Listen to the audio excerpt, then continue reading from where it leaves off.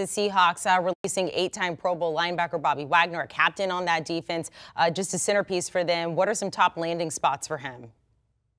I mean, look, he's an 8-time All-Pro. He's a first ballot Hall of Famer, in my opinion. So any team would be lucky to have that sort of production and leadership on their team.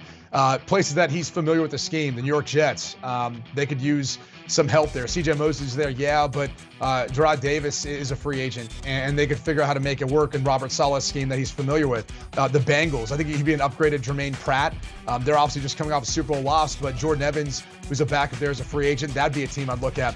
The Cleveland Browns need his production, his play in the worst way. Anthony Walker's a free agent.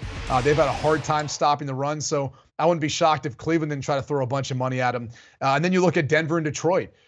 Both those teams, Denver in this case has the cap space. Detroit just could use them overall from a talent perspective, but both those teams have huge holes in the middle of their defense as their inside backers are free agents. So I think any of those teams would make some sense. But like I said before, Bobby Wagner's one of the best we've seen to do it in the past decade. So any team would be lucky to have his services. It really comes down to what he's looking for next. Is it a payday? Is it a chance to win a Super Bowl? Do we see the Denver Broncos start to assemble a team where you say, all right, they traded for Russell Wilson, they find a way of bringing back Von Miller. Now do they sign Bobby Wagner? And you're looking at kind of this Super Bowl run and let's go all in during this time period we have where we've got some cap space and we've got the Broncos now bringing Russell Wilson.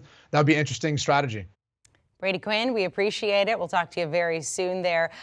Speaking of free agents, tomorrow we're going to get Pete Briscoe's list of his top 5 free agents. There you see them now. The full 100 is going to be released tomorrow. There are some surprises on it, so make sure to watch out for that list on CBSSports.com. We'll talk to Pete about it right here on HQ. Do you want a sports network that delivers everything that matters about the game? The highlights, the picks, the instant analysis, no yelling, no fake debates, no politics. Hit the subscribe button and never miss a moment.